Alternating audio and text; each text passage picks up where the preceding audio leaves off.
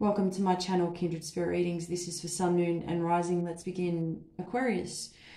Close to home, you're going to need to be very careful. There's somebody who isn't who they appear to be. Recently may have been introduced to this person. They have dark hair. Could also be work related. You could be wanting to make a move to go and visit someone. You are determined to go. However, somebody is trying to stop you. And the person who is trying to stop you may not actually know your real intentions for wanting to go in the first place.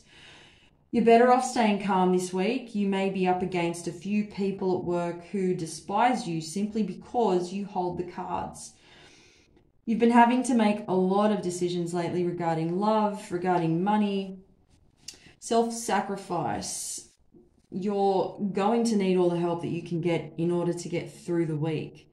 Discussions need to be had within the family. There are a lot of unanswered questions, and a lot of this could relate to the past. What could have been done to create a better outcome, especially for you. You know about this, you know what is best, but you choose not to talk about it. Thank you, Aquarius.